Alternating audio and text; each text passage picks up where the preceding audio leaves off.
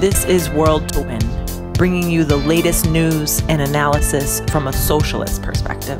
Welcome back, everyone, to World to Win. I'm Toya. I'm here with Yaara, and we have two guests that are talking about a new development that's happening, a really exciting development in the labor movement. But before we get started, I, of course, want to say hi to Yaara. Yaara, what's going on? How have you been?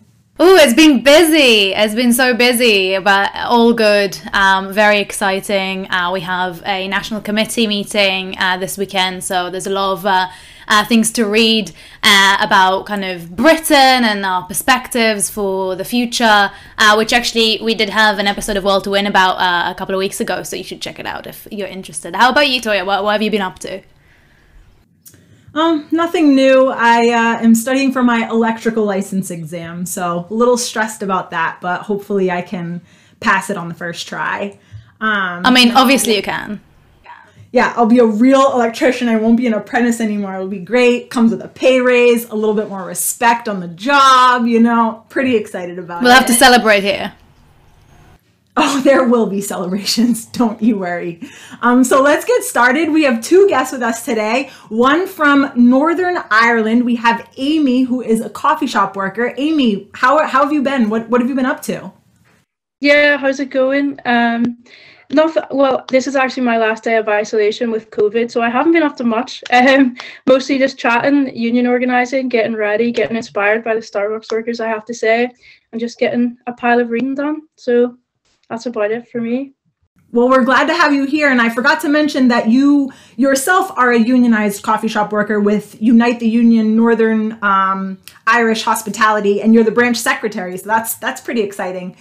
We also have Sam White from the US, who is also a union coffee shop worker with Unite here. Sam, what have you been up to? Yeah, a lot of the same. It's a really exciting time to brush up on a lot of labor history and apply it to the really exciting situations going on right now. I was just out in Seattle. I think we're going to talk a bit more about that. We just had this really exciting get together of unionizing coffee shop workers, a lot of Starbucks workers, myself, members of Socialist Alternative, and of course Shama Sawant in the city council there. And yeah, in Boston, there's just a lot going on with this coffee shop organizing wave.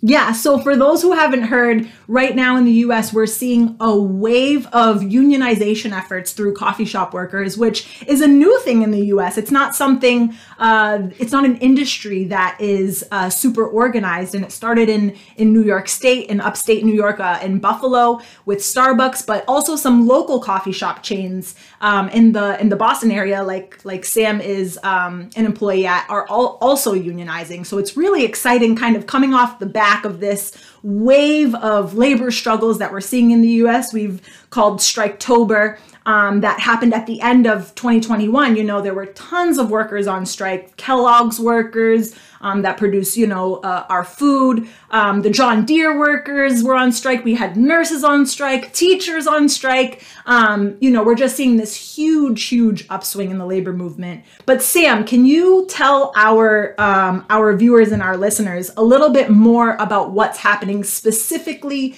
with Starbucks workers and also local coffee shop workers?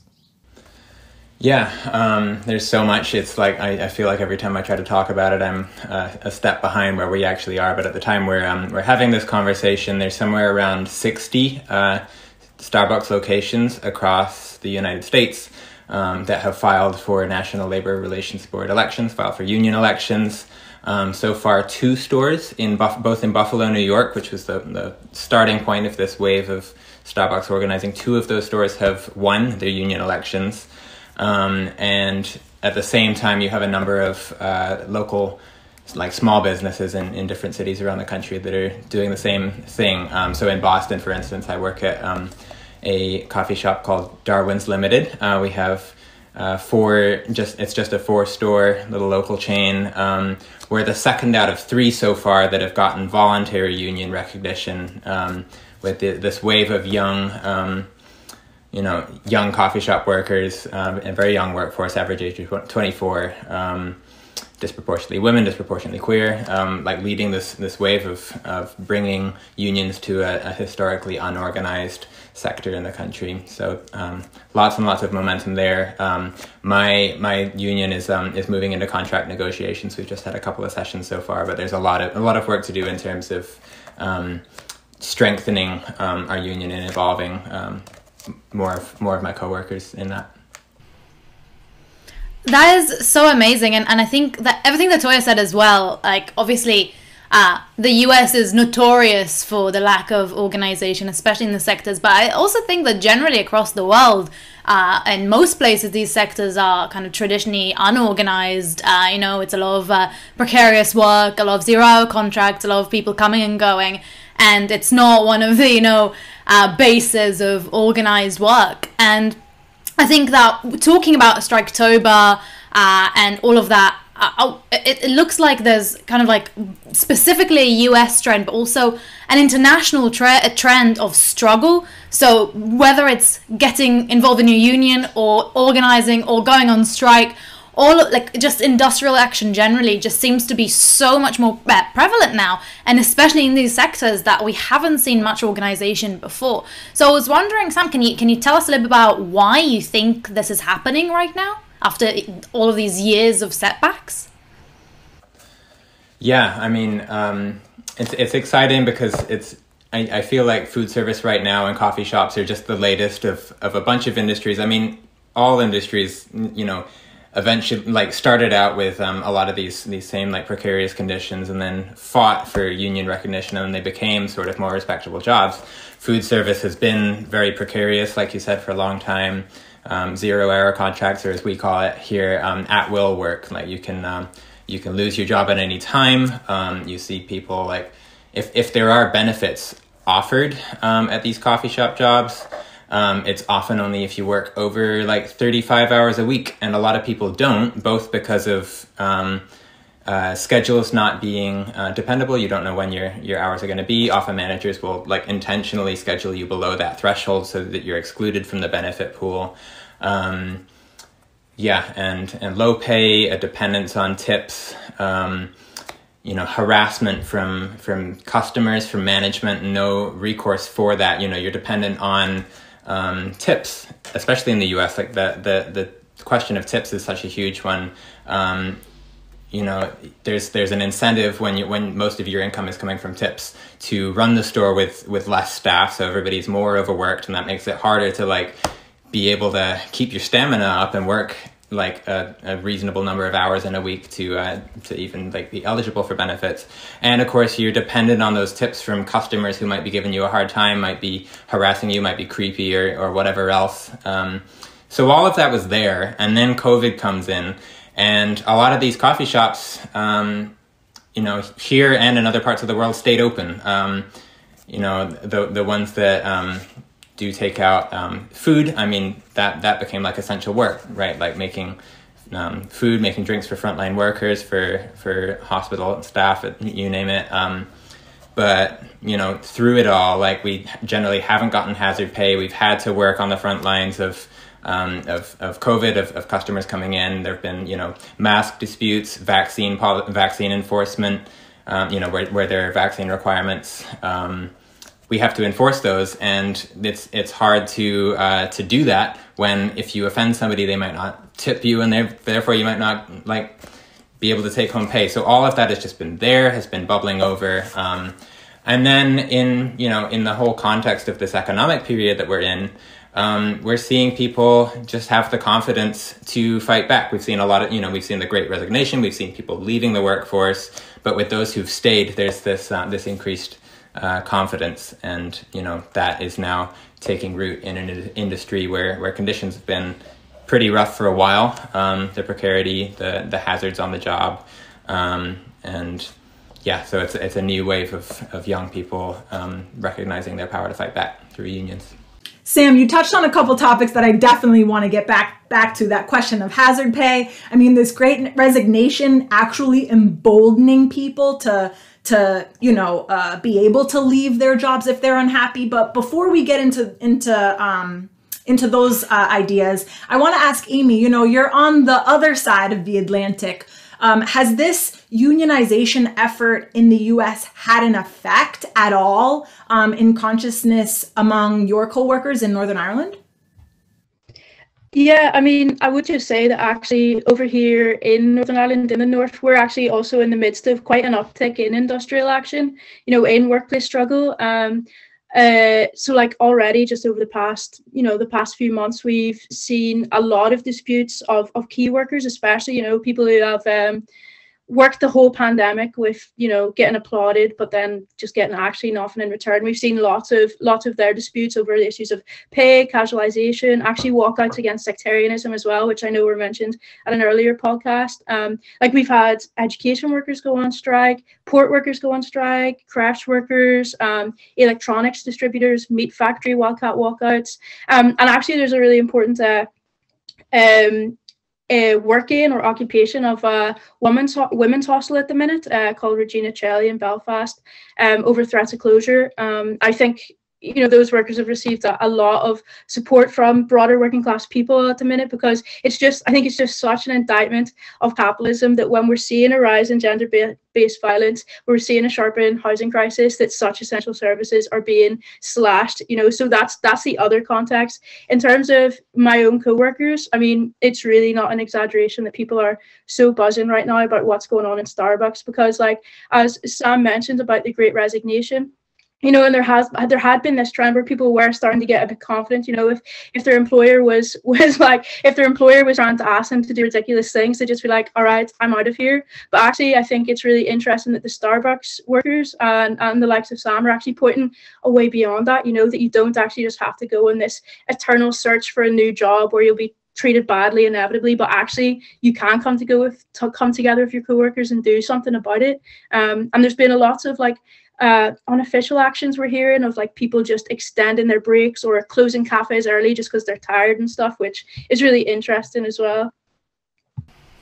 Yeah, I think the thing about the Great Resignation, like both of you talked about it, and I think it's really interesting because there's obviously around the world, we're seeing it in every sector. There's huge labor shortages, and a lot of people just like up and leaving their jobs because they're not paying enough and they just can't stand it anymore.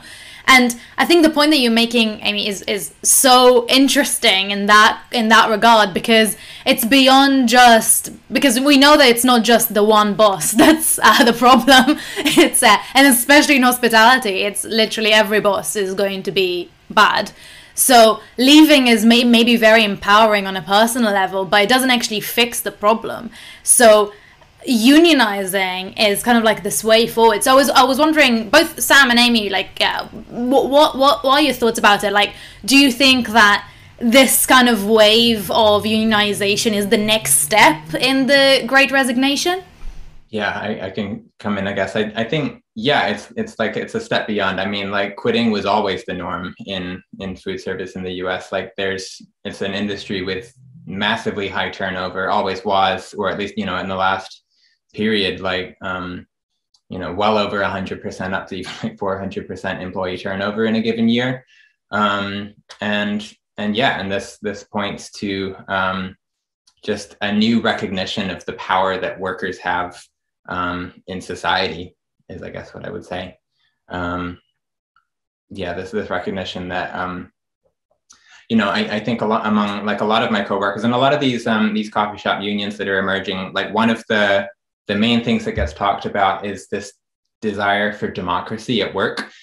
People are feeling so left out of decision making in so much of their lives, and especially at work. I mean, you go and you clock in and you give up any like agency that you have. You have to do whatever busy work that management wants you to do on a given day. Yeah, but Sam, at Starbucks, they're called partners, so they must have some sort of say in the day-to-day workings because they're partners, with the executives.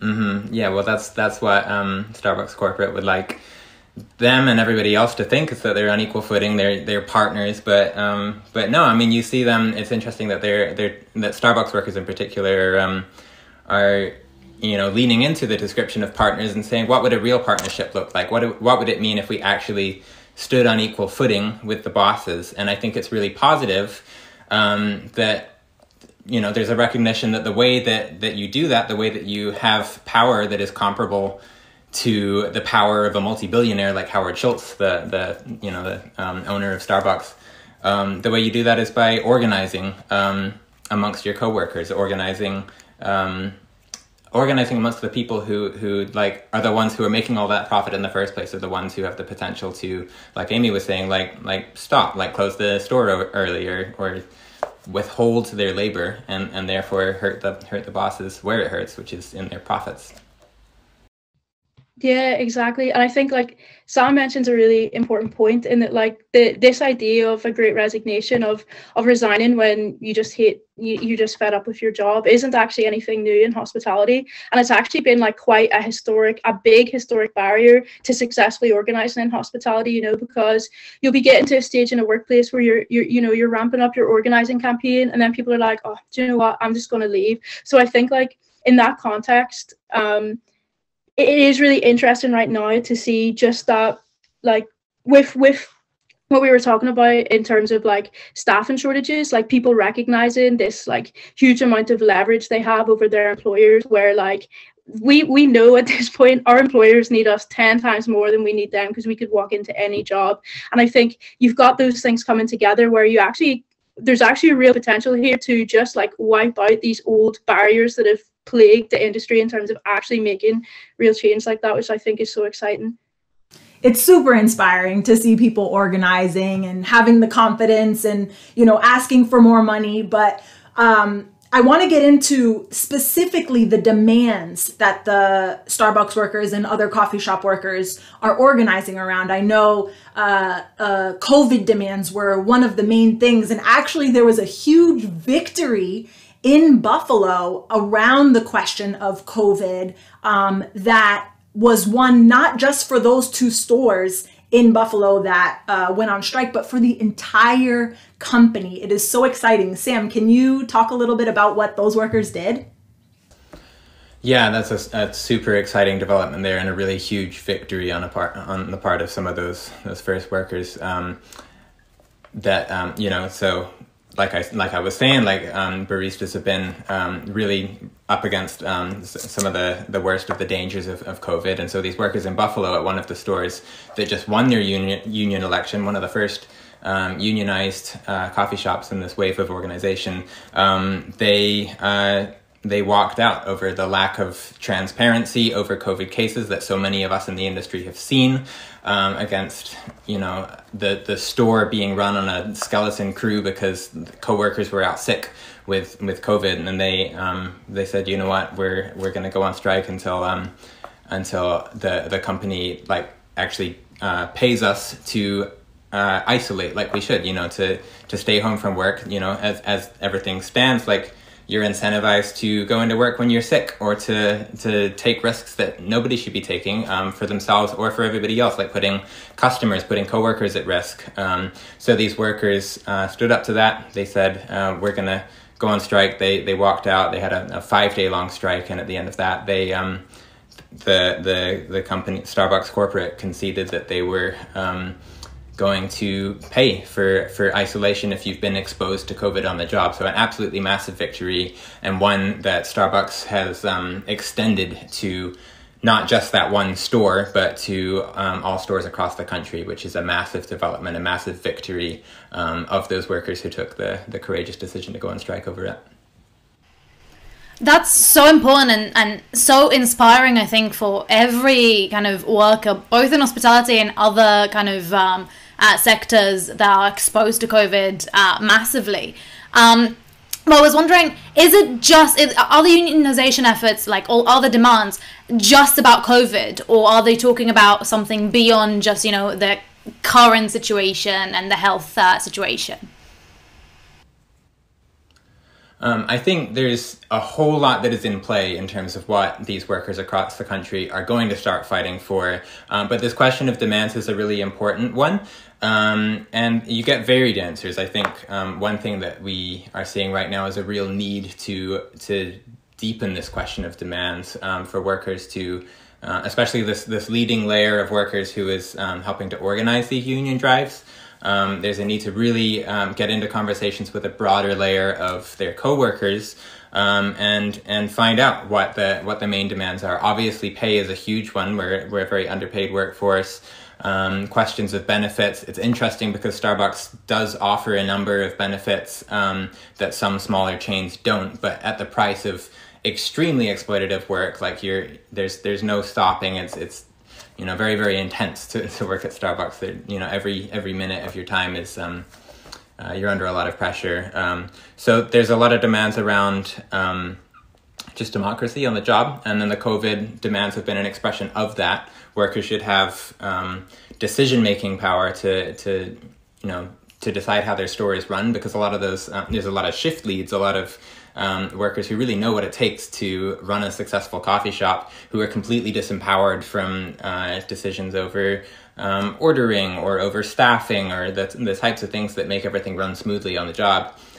So a democratic impulse, there's these questions of pay and benefits and extending them to a broader layer of workers. Inflation is skyrocketing at the moment, and wages are definitely not keeping pace with that. Demands around pay that have it keep up with inflation. And regularity. Like I said, the scheduling can be so unpredictable, especially in parts of the United States, that it's so common to lose hours, and then you don't have any sense of how much money you're going to take home. So demands around predictability, being able to budget and to It's really interesting that there's just so much commonality, like at the other side of the Atlantic, in terms of what we're fighting for right now. With like democracy is a huge thing actually on the job, 0-hour contracts and stuff like that. I would like add one thing actually that our branch is campaigning on at the minute, which is like it reflects like quite a similar thing as the health and safety. Is that one issue that comes up time and time again in our branch meetings is actually the huge prominence of sexual harassment in the industry. We did a survey actually of like as many hospitality workers as we could, and we found that only 9% of hospitality workers felt that when they raised a complaint of sexual harassment, that anything was actually done about it, and that's such a huge issue. So we've got together with Rosa, the Socialist Feminist campaigning group, to actually build a charter on how to concretely tackle this issue. And I think, as I was saying, similar to health and safety, it just raises the question again that like it's actually workers, it's actually us in these jobs who do these jobs every single day, who know exactly what needs to be done. And the issue is there's no will there from the employers. They're like employers in Northern Ireland at the start of the COVID pandemic were even arguing in a completely anti-science way that social distancing should just be abolished so they could squeeze more people into venues, So you have like that on one hand, where the employers are just so obviously only care about their own bank accounts, versus ordinary people here to actually taking the initiative to really concretely deal with these issues. I love that you mentioned Rosa, Amy. We've talked about it a few times on our show, but it's a really amazing organization, in many countries around the world. And it's so important that we're linking, gender issues to labor. Talked about. I remember, like, I was just going to say the same thing. I remember when I was a barista, which was like 10 years ago, we had the same issues, but because there wasn't this kind of organization drive, it just felt hopeless and helpless. And it's so amazing to see what kind of organizations like Rosa, like unions, like this, and then the power that they're getting by the fact that workers of every sector, and especially hospitality, are organizing. It's just amazing to see that, like, pointing out this connection. And I think also beyond just the harassment you might experience in the workplace itself, but also like abuse at home and all of these things, that unions are fighting really hard to have some kind of not understanding, because we don't expect bosses to understand, but like actual tangible ways for people to handle these kinds of abuse. So it's so amazing to see the actual tangible impact that the unions and organizations like Rosa can have on these things.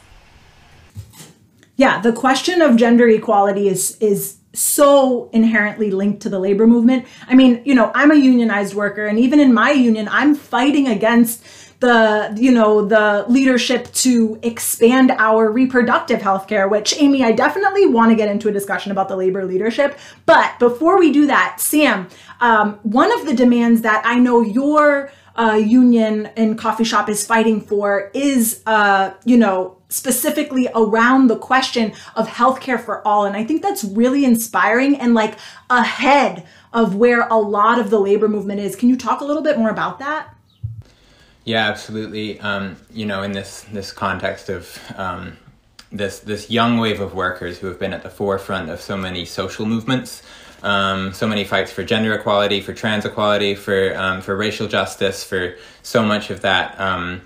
You know, there's this consciousness that like we're drowning in debt. There's student debt there, but there's also like medical debt, and you know, there's so many of us that don't have health insurance, period. And there's this culture of like absolute desperation, and you know, in Starbucks, interestingly, there's like an insidious side of this, which is where Starbucks actually does have a certain amount of coverage that that young people know about, that it will cover certain costs associated with gender affirming healthcare. That's really hard to come by when you're a young person in low wage work in the United States. And so you see people taking these jobs and staying with the company for 9-10 years so that they have that access to the necessary like healthcare, surgeries, treatments that they need.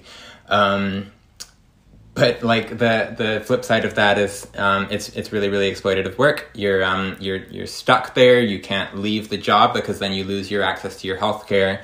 And at the same time, it's still limited to such a very small pool of people who are working over a certain number of hours threshold at Starbucks, you know, and smaller businesses, local shops like my own. If there is healthcare, it's limited to a very small number of the most like full-time or higher up workers.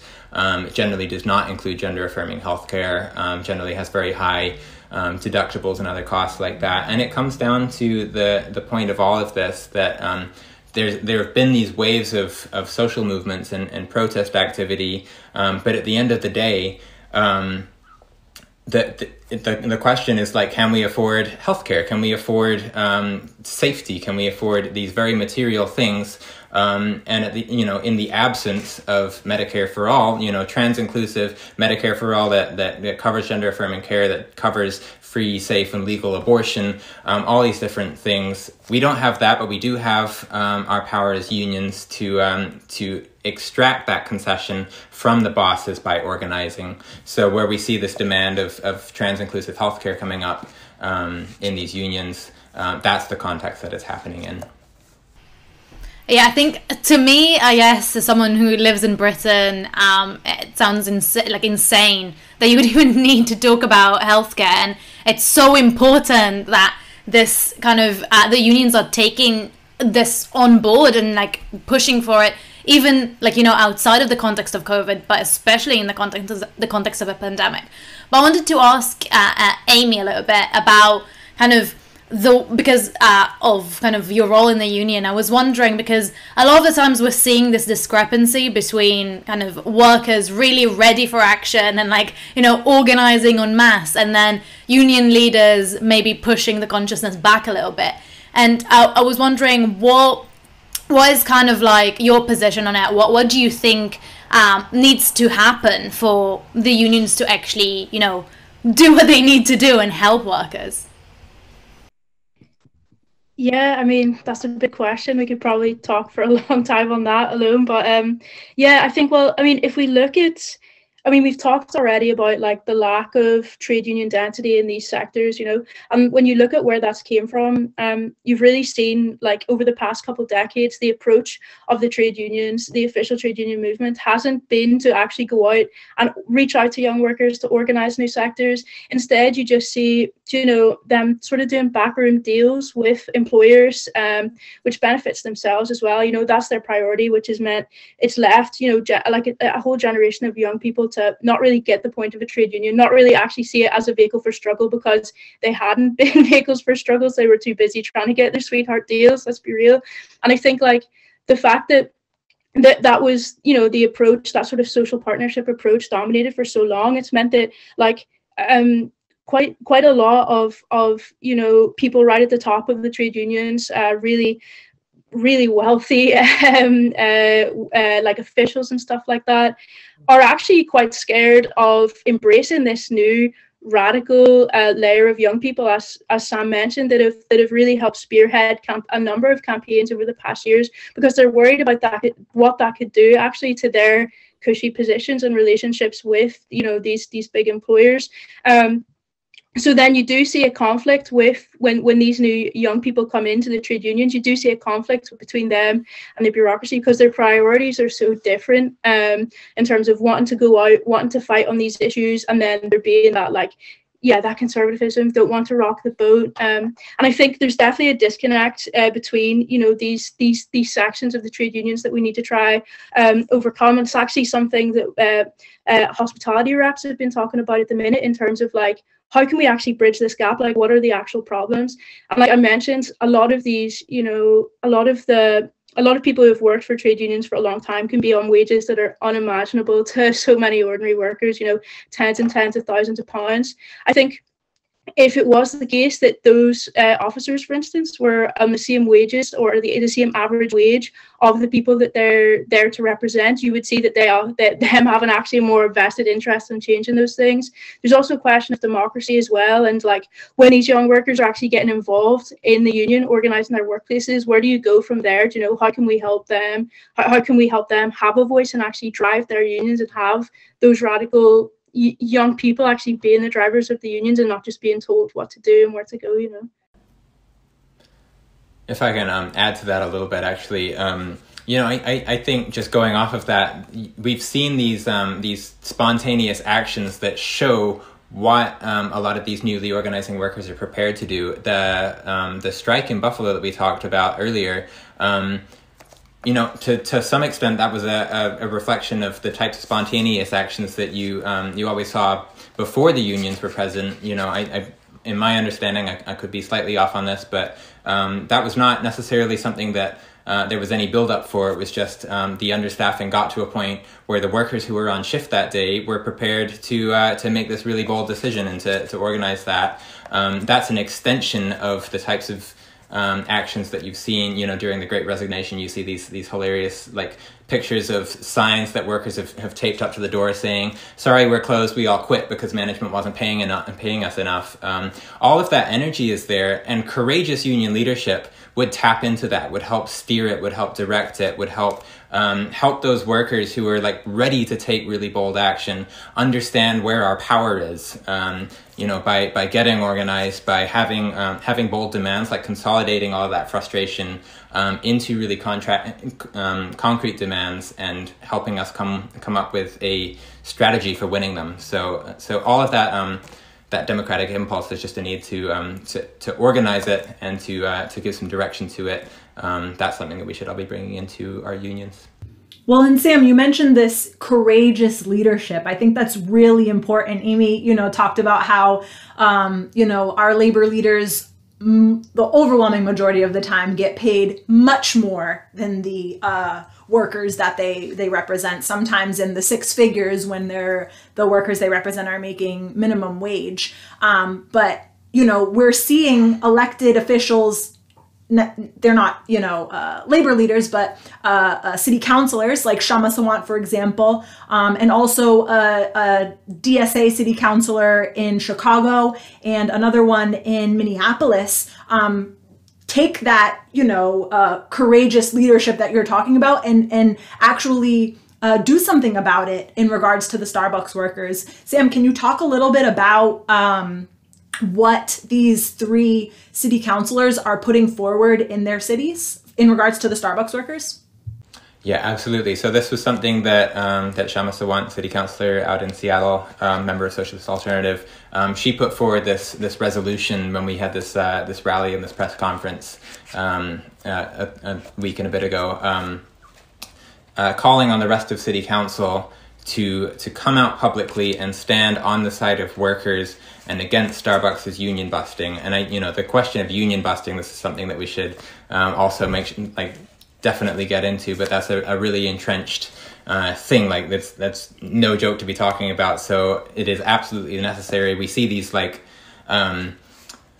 sort of symbolic gestures on the part of some elected officials saying we support unions. You see politicians like taking selfies with some of these organizing workers, but to put on paper as a body of elected officials and say, yeah, we stand unequivocally on the side of workers against corporate union busting, that's a bolder step, because then it helps expose the types of tactics that these companies will turn to try and crush the unions. That could be upfront, which it has absolutely been in the case of Starbucks. You see, Starbucks has over 9,000 stores, corporate-owned stores, just in the United States, countless more around the world. It is nothing to Starbucks to close a store if there's a whisper of union activity there. They famously in Buffalo sent in 90 or 100 executives from Seattle and from all over the country. You had the vice president of North America retail in there cleaning the bathrooms and taking young workers out to these fancy dinners to have these persuasive conversations like, yeah, we're listening, we are with you, we will fix everything, just trust us, you don't need a union to do that. All of that, these resolutions that Shamasa want, that Byron Citro Lopez in Chicago, that the representative in Minneapolis as well,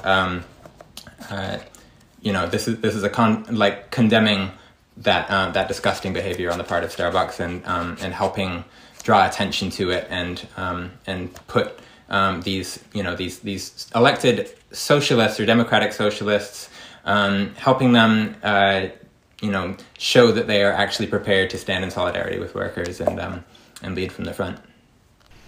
Yeah, I think it's absolutely disgusting to see kind of the reaction from these corporations to unionizing, which is a completely, even in these kind of so-called capitalist kind of explanation to the world, it's a basic right? And then at the same time, we're seeing how they're shaking in their boots when this is happening.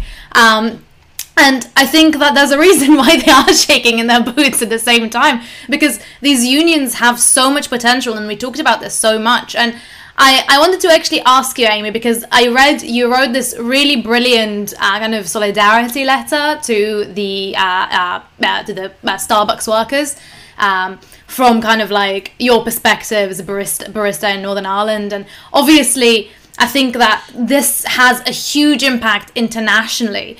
But I was wondering if you can kind of explain why you felt the need to write that letter, and kind of the beyond the impact they had personally, what impact it can have globally if we all do that in solidarity. Yeah, I mean, it's just like I mentioned at the start, just what the Starbucks workers organising at the minute, especially in a sector like ours, is just so significant. It really represents a turning point. It shows people actually that you don't have to put up with the conditions you're dealing with. There's there is an option there where you actually can get together with your co-workers. You can exercise your power to actually say, no, we're not putting up with this anymore. And I think I mean, it's just, for instance, in my workplace, obviously I'm a trade unionist. I can talk about this stuff all day, but the fact that, my coworkers were coming to me and being like, have you seen these baristas over there?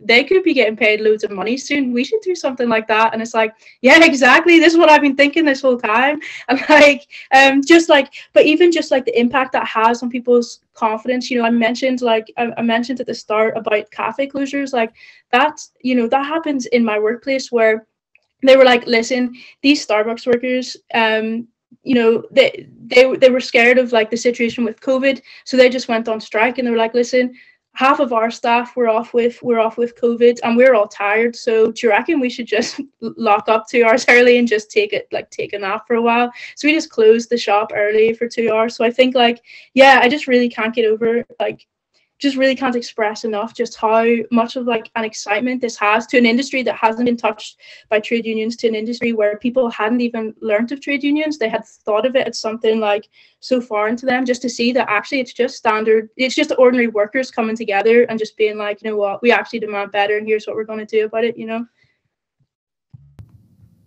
Amy, that's so inspiring, and I love that you guys are just like, you know what? Fuck it. We're just going to lock up. Like, we're tired. We're done. Like, we're done serving coffee for the day. And that's the type of action, though, we really do need. We really do need that sort of democracy in the workplace. We really do need to come together around demands. And just that international solidarity is so, so important. So I want to thank you both for coming on the show with us today. It was great having you, and good luck out there. And hopefully we'll see you again real soon. And to everyone who's working and isn't unionized, go and get unionized. Do it as soon as you can, because look at what can happen when you unionize. That's right. This was such a great episode. Always exciting to hear about unionization. And I know that, like, I keep hearing all around me, even though I'm not a barista anymore, keep hearing all around me about people unionizing. And it's just so amazing to see these kind of drives that we've seen, I think, across the world in the last few months. So really important to discuss it in the context of Starbucks, but generally, I think. So really happy to kind of hear from Amy and Sam. But now we're going to move on to our favorite part of every week, which is the shout out of the week. And this week we are going to talk about the Clover strikers in South Africa. We had a international day of action on the 27th of January, where people from all around the world went to the nearest South African embassy to their home to protest and kind of show solidarity with the 5,000 Clover workers that have been on strike since the 22nd of November last year. And obviously our organization fully supports the workers and their demands, and also calling for the escalation of demonstrations to kick off this year of struggle. And as we've seen, there's so much struggle going on. So it's really important to support workers that are on strike like that. And I think that it's also important to mention that kind of, you know, we all know that in order for companies to maintain kind of their competitiveness under this capitalist system, they have to always increase their profits and expand their market share. And for the working class, what this means is not, you know, more benefits and better stuff, but it means lowering wages, job cuts, and kind of increased prices and consumer goods as well. And that's basically a race to the bottom and worsening inequality. And this is why I think the demand that the Clover strikers have to nationalize Clover becomes such an important part and kind of stepping stone to workers' control over the entire economy. Because kind of in order to abolish this sick capitalist system that puts profits before people, we have to kind of think about the systemic ways that we can change this, and we can't do this without replacing the system with a socialist economy that's based on need and on the democratic decisions of the workers, who, like we said over and over again in this episode, know best what is happening in their industry. So solidarity to the Clover workers, and thank you for everyone who participated in pickets and demonstrations outside the South African embassies in that country. Now, this is the end of our episode, so hopefully see you again soon next week. You know where to find us, and see you around. This is World to Win. Every Sunday, we broadcast with speakers from across the globe, bringing you the latest news and analysis on the fast-moving global events from a socialist perspective. Subscribe to the International Socialist Alternative's YouTube page and click the bell to get notified when we go live for a new episode. Like us on Facebook and follow us on Instagram, because there's a lot to do and we have a world to win. When we fight! When we fight! When we fight! Solidarity!